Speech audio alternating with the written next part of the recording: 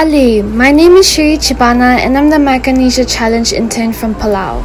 The Micronesia Challenge is a commitment to effectively conserve 30% marine resources and 20% terrestrial resources by 2020. This was an agreement launched in 2006 by Palau, CNMI, Marshall Islands, Federated States of Micronesia, and Guam to protect the natural resources of our region.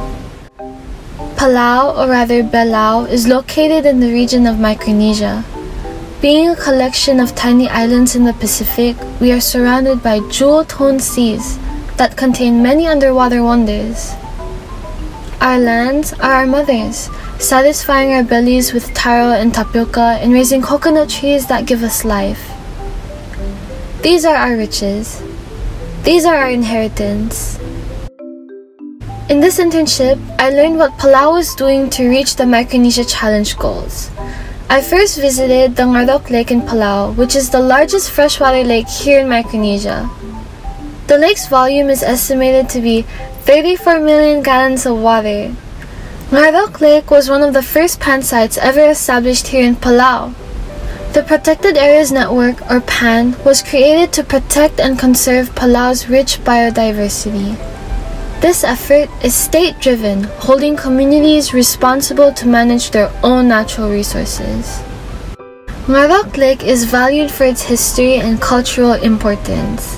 Ang aramong lake Ngardok amle klol masay amle wanra ko taklo tutila la milkat mokrar adrablu akmuluasi sel ovora masay emora lenglak alu amna mamre kemra ekale mobul tolomes tial le taraklab say imol gegre datil mangalagel amloram say matadilla kalmaral moram say matangaringil talchils ya dalalang karatil akmurin sel dora lekale mobul tolomes tial lake Ngardok Ngaradila bay namam lamlim. Tamlomre, elobul tamray ni maglal.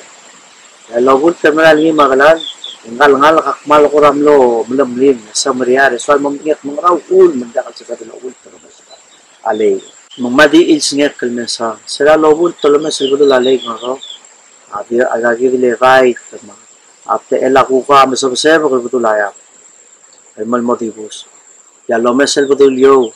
Yung namo dia kamasay, dimno tial omwal, tiaral. Makura balukul sel to ko yak mulwase, mal gira del joreng, at to ko yoreng saktigay na tala dia katom to. During times of dry season and drought, the lake proves to be very reliable to its local state community as well as providing water for the whole island.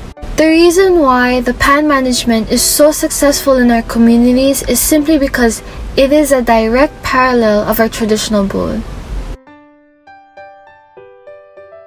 BUL would be established by the chiefs of a village and it would act as a temporary restriction to our resources when we would notice them being overused.